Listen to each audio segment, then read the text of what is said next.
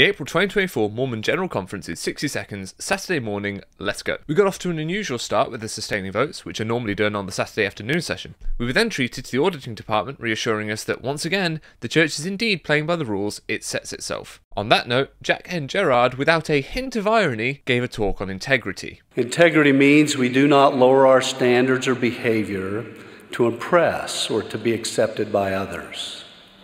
You do what is right and let the consequence follow.